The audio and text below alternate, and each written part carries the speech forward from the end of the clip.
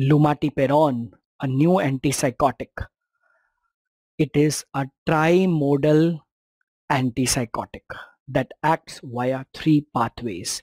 Since it belongs to the atypical group of antipsychotic, so the classical two pathways D2 antagonism and 5-HT2 antagonism are there. Along with this, it also acts as a glutamate receptor modulator. We have been talking about the glutamate pathways involvement in the pathophysiology of schizophrenia symptoms, especially cognitive symptoms.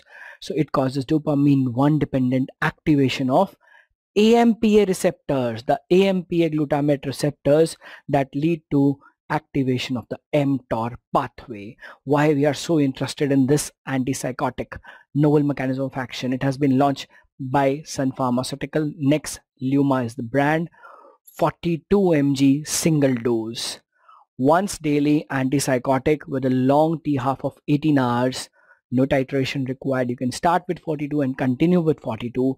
A broader mechanism of action, a broader spectrum, positive symptom, negative symptom, affective and aggressive symptom, cognitive symptoms in schizophrenia.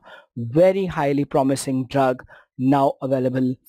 Single dose, no titration required, less of extrapyramidal side effect compared to the other atypicals, less of metabolic side effect, less of weight gain, less of dyslipidemia as conventional compared to the pine group, olanzapine, quetiapine, and the common side effects are sedation, dry mouth. Out of all the EPS, dyskinesias have been reported much with this. The only cautionary use mentioned with lumateperone is dementia with psychosis, to be used with caution. This is the preliminary information we have about lumateperone. I'll be coming up with a more detailed video soon. Thank you.